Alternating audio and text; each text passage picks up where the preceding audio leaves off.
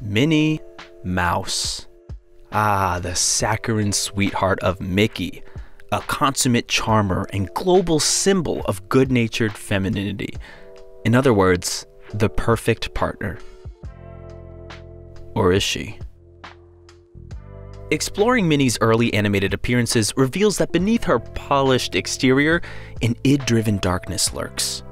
Her relationship with Mickey is dysfunctional, to say the least, and full of vitriol. She humiliates him with other men, is amused by animal cruelty, mocks low-income people, tries endlessly to be a social climber, and prone to wild mood swings. Let's begin.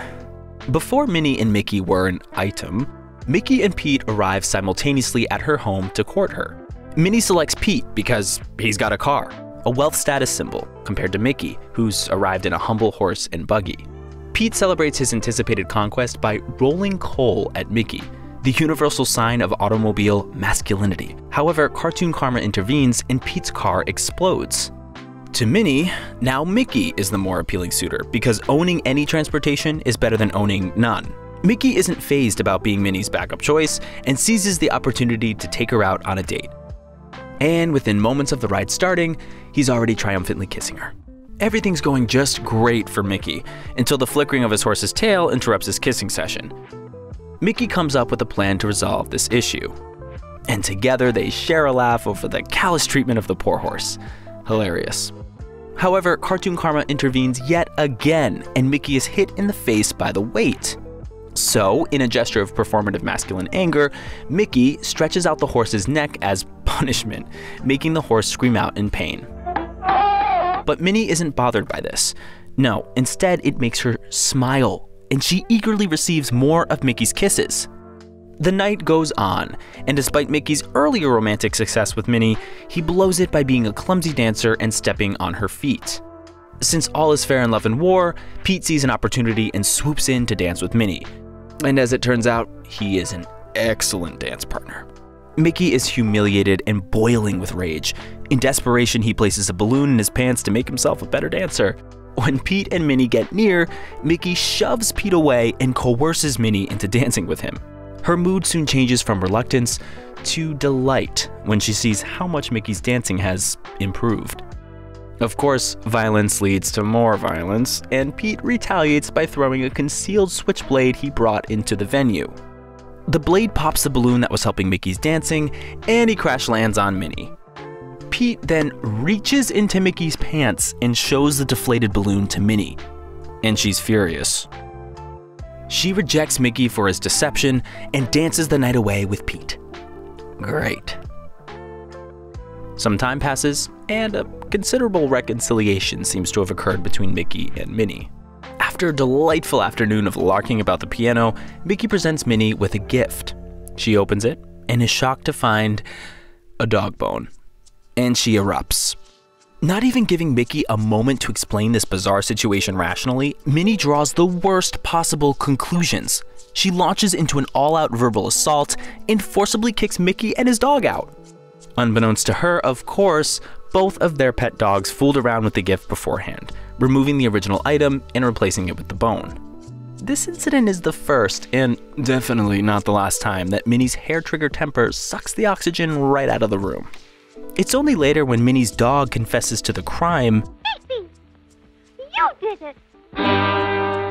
that Minnie realizes she was in the wrong. Her siren-like call beckons Mickey back to suffer more mental anguish. To which Mickey eagerly responds, his infatuation with her clearly overriding any sense of self-dignity. For now, the two mice are able to make up.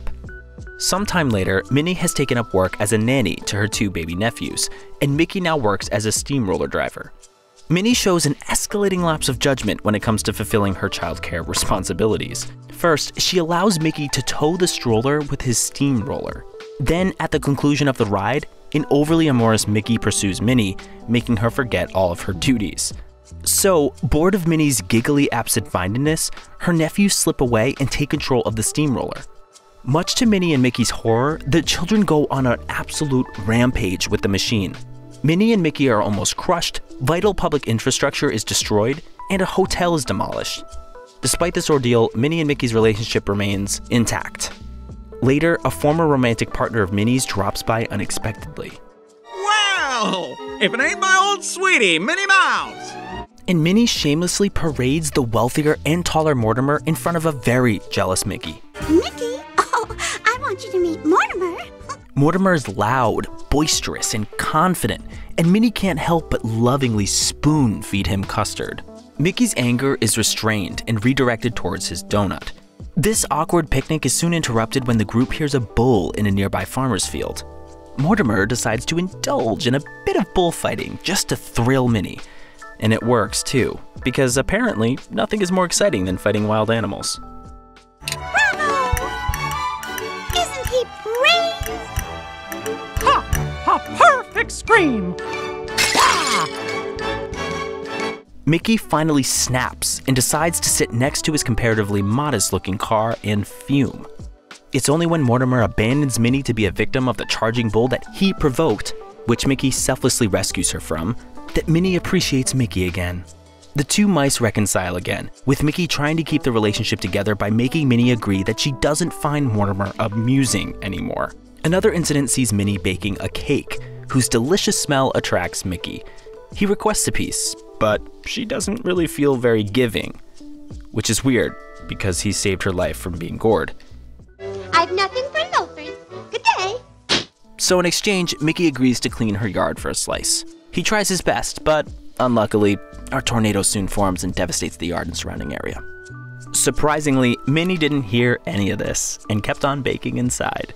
With the cake complete, Minnie ventures outside to check on Mickey's progress and finally sees the destruction from the tornado firsthand. She's aghast and immediately decides to blame Mickey for it. Even though it's not his fault, Mickey doesn't have enough confidence to stand up for himself and submits to Minnie's wrath. Perhaps because arguing with her would be more effort than just taking the abuse and moving on. Ultimately, Minnie is once again ruled by her emotions and would rather indulge her anger than see the truth of a situation. This time, her outburst is throwing the cake she just baked at Mickey. It's an act of someone who can't control their emotions and a worrying escalation of violence against a partner. It's not all bad though. Perhaps seeking redemption, Minnie organizes a surprise birthday party for Mickey. Hiya, Minnie! How about a little... Of course, life is a series of never-ending defeats for Mickey. But life goes on. Minnie presents Mickey with his birthday gift, an electric organ. Mickey's sheepish about accepting such an expensive gift and demonstrates that he doesn't actually know how to play it. But Minnie soon shows that she can play it expertly and orders Mickey to dance around the room instead. Analyzing this scene, it's hard not to draw the conclusion that the gift was actually something Minnie wanted for herself. And she acquired it by having all of their friends chip in for it, thinking it was a gift for Mickey. Minnie's inability to feel empathy for another perspective is also apparent in another episode. When Mickey is late to a scheduled date because he fell asleep, she calls him up to berate him. Mickey hurriedly puts on his fanciest clothes and rushes to get to the venue. Cartoon chaos ensues, and Mickey's in a trash can. Dazed and with his finest clothes in tatters, Minnie is delighted. Oh, Mickey. My, what a cute costume. It's revealed they're attending a themed costume party for people who have fallen on hard times. Through a 2022 perspective, attending an event where you're supposed to dress as someone suffering from poverty would be socially frowned upon, to say the least.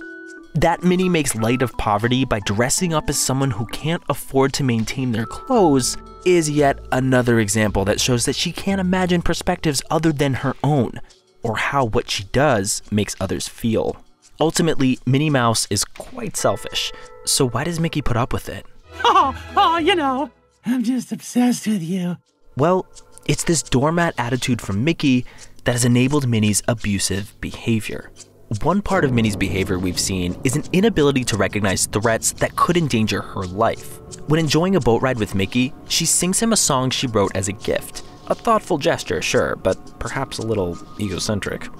Unfortunately, the boat is pulled into a powerful rip current. Mickey desperately tries to keep the boat steady, but she seemingly doesn't notice and just keeps singing. Mickey works frantically to keep both of them alive, while Minnie, so absorbed in marveling at herself as a performer, just continues singing. Finally, the danger passes. they're both back where they started, and the song has concluded. Mickey thinks he can finally relax. Did you like it? Liked it. I loved it. What was your favorite part? I loved it all. In fact, I'd love to hear it again. My pleasure, my treasure. And this time, you won't have to save us, and you can finally listen. So, it was all a ruse. But what was the purpose of subjecting Mickey to the stress of trying to keep them both alive? Was it some crazy test of love and devotion to her? Does she like toying with him because she knows he's afraid of her temper? What if Mickey admitted he wasn't paying attention to the song? Would she have exploded in anger at him? What Minnie and Mickey's relationship has revealed is that Mickey is always walking on eggshells to avoid an outburst from Minnie, because occasionally he gets to kiss her, I guess. Minnie, meanwhile, uses Mickey as an emotional punching bag and seems to be keeping him around because her other suitors didn't stay. And perhaps they made the right choice. And maybe one day, Mickey will too. Thanks for watching, Tonglers. Remember to like and subscribe for more exclusive Tongal content. And if you're a creator, be sure to visit the Tongal website at tongal.com for some exciting opportunities.